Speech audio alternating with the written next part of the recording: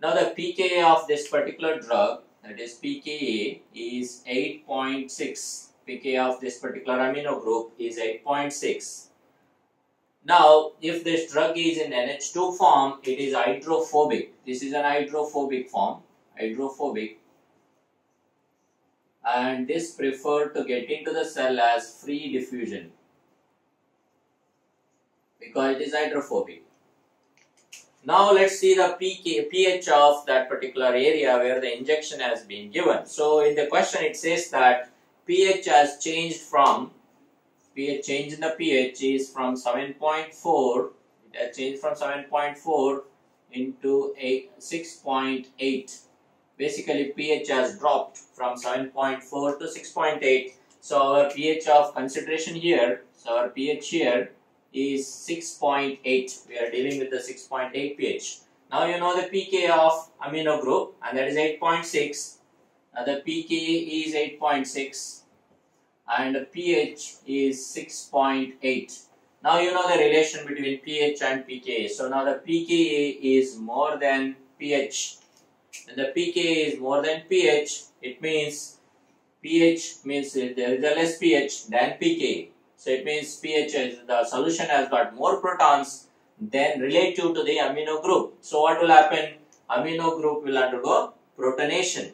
When pKa is more than pH, there will be protonation. When pKa is less than pH, there will be deprotonation. Okay, that's a fundamental thing that you need to remember. Now the pKa is more than pH, so the amino group will undergo protonation. It means it will become NH3+. When it becomes NH3+, now it's an ionized molecule, so this is ionized. This is ionized form. So that means it is hydrophilic. So since it is hydrophilic, how it is going to get into the cell? It has to use ion channel. So it prefers to get into using ion channel. So the question is, where exactly in the ion channel it's going to bind? So ion channel is a protein channel, so it has got different amino acids. So since your drug is it has got amino group NH3+, which is protonated now, it has a positive charge.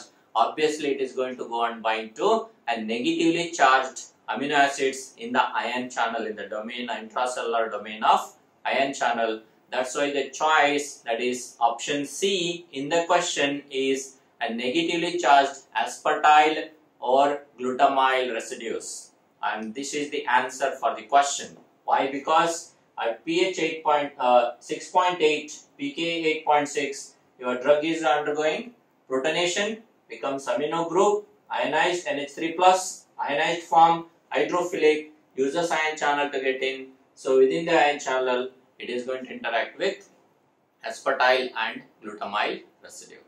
That's about the question, and the correct answer is option C. Thanks for watching.